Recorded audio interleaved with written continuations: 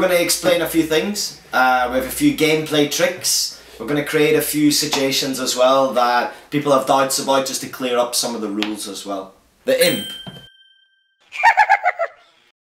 This time we're going to be talking about the imp. It's a peculiar monster, and it's a nightmare for the mage and the druid and anyone who relies heavily on intelligence, because it attacks your intelligence directly. If I see it and I'm the mage, I want to buy it or eliminate it from the game completely. If someone gets their hands on this, I might not be able to use the magic that I have in my hand because I'll have less intelligence. In this turn I wasn't able to eliminate the imp or to buy him, and another player has played it against me. At the start of my turn, this imp attacks my intelligence. Now I have a shield, but it doesn't defend me from the attack of the imp, okay, because it's not health, it's not damage. I picked up 2 magic cards, both with a cost of 4 intelligence. However, the imp has attacked me. I have 5 intelligence, so I need to choose one of them to play, because I don't have enough intelligence to play both. So I'm going to use a fireball so I can destroy the imp. But that means I have to discard this card. This is light weapon attacks on monsters. Okay, I'm the cleric, and I've got in front of me an ogre. I've also got a harpy. I've drawn a hammer, thunder hammer, which I love because it makes my deck nice and thin. Remove a card from the game. I need to decide before I swing my weapon who I'm going to take down first. Harpy has a life of 2. So I'm going to attack the harpy first, and any leftover damage is going to go straight to the ogre. I've got enough life to last another turn. If he survives at the start of the next turn, he's going to attack me, so it would be automatically ending my game. So I roll. I've got 1, 2, 3, 4 damage, okay, with this hammer. So that kills the harpy. Eliminated, she goes into the discard pile of whoever put her against me. And carried over is 2 damage onto the ogre. This is when the monster board comes into play. Put 2 tokens on him. He attacks me at the start of the next turn, but he's wounded, so I'll only need 4. So if I throw maybe another hammer, or if I get 4 damage, I'll eliminate him in that turn. Okay, so coming back to this wounded ogre, I've drawn another hammer, and okay, I've done, with my bonus and with the attack, I've done 8 damage, okay? The ogre needs 4 to kill him, so the ogre's eliminated, he goes in the discard pile, but leftover damage isn't carried over like in magic and heavy weapons, because this is a light weapon, so it does no damage to my adversary. It's enough to eliminate the ogre, which is good enough for me now, but that's all. Heavy weapons are a little bit different. Using this, I eliminate the use of any other weapons because it's a heavy weapon, so I can only use this. Some heroes have sword master ability. I'm the elf, I don't. It does let me pick up 2 cards. I hope that I don't have weapons. I don't know, okay. I've picked up a magic and some money so I can buy whatever I need in the market. Okay, so I've got 6 plus my bonus, 7 damage, okay. So 1, I eliminate the spider. He goes in the discard pile of the thief who I'm playing against. I go up. So leftover damage actually travels right through the monster, through the shield, and does damage to the hero, to my adversary. Unlike light weapons, which will only be enough to destroy the monster or the shield, the heavy weapon actually does take effect on the character afterwards. Okay guys, this is a deck building tip. I've got 5 cards. I've drawn the short bow. I've run out of cards in my deck. I have a ability to draw another card with this elven short bow. The cards that are played remain in the table. Anything I buy goes in the discarded pile.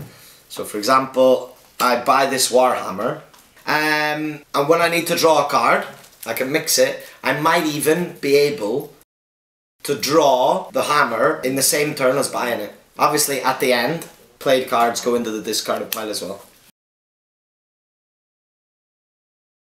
For the hammer! I'll be playing with Dwarf today. I've picked up 5 cards. I can drink both of these beers and go in Berserk, which blocks the market, but gives me +3 on every attack. So, I've been playing for a while, I've bought some weapons, I've got a nice deck, and I want to do some real damage. But first, I would like to buy another weapon. So, before drinking the beer, I'm going to buy this, then I'll drink the 2 beer. I can't access the market afterwards, so it's a good idea to buy first. I throw a dice to see how many turns I go in Berserk. So this is 1. I can use the counter, whether it's 3 turns, 4 turns. It's 1, so it'll just be this turn, because Berserk starts on the turn that you roll the dice. When I attack with this Morning Star and this knife, I have +3. Next turn, I'll be back to normal.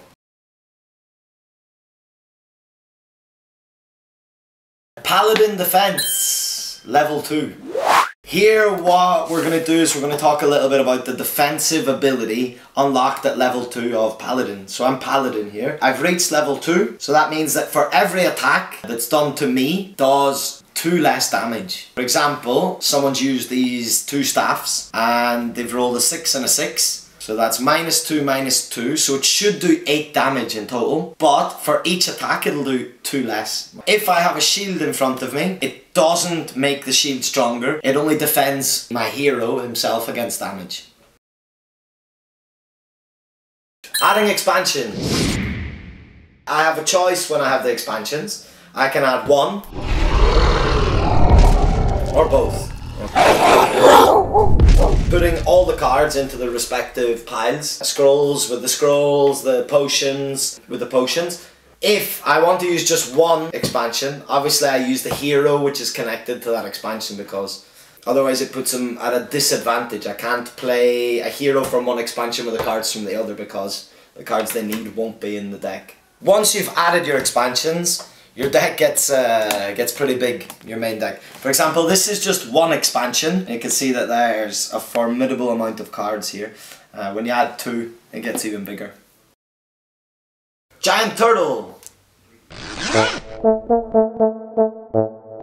This is the Giant Turtle. It has lots of uses. I can play it as a defensive card for myself. I can also play it as a defensive card for an ally. If I'm playing with the Thief, he hasn't got many shields he can use. He can use the wooden shield and that's it. But I can help him out by, boom, he can use this as a shield. Another way I can use the Giant Turtle is to gain experience. I'm Slayer. I've got 80 experience. I want to go to level 2, so I'll have more attack. So I can put it in front of myself, kill it, and go up, boom, boom, to 120. I can also, if my ally needs 40 to go to level 2 or whatever it is, he can destroy it for experience as well, or use it as a shield. Poisonous creatures. Some monsters have the ability to leave a lasting effect on their victims. However, to be poisoned, to be inflicted by poison, the monster needs to do at least 1 damage. If the monster gets my shield down, and if I'm on level 2, and it doesn't actually manage to inflict any damage on my life points, I don't get infected by the poison. However, if he does, for example this Manticore, he inflicts 1 damage, he leaves a poison. In this turn, he does whatever damage is inflicted depending on the roll of the dice, and in every turn after, the start of each turn, this poison token takes 1 of my life points. So I can even have 2 poison tokens, it attacks me again, and it'll take 2 life points at the start of each turn. Poison takes effect at the start of the turn. The only exception would be with the Cleric, who has at level 2 the ability to cure himself by 2 life points each turn. So he can cure himself before the poison takes effect. For example, if I have 2 life points, the poison should kill me, but at level 2 I can cure myself 2 and go back down to 2.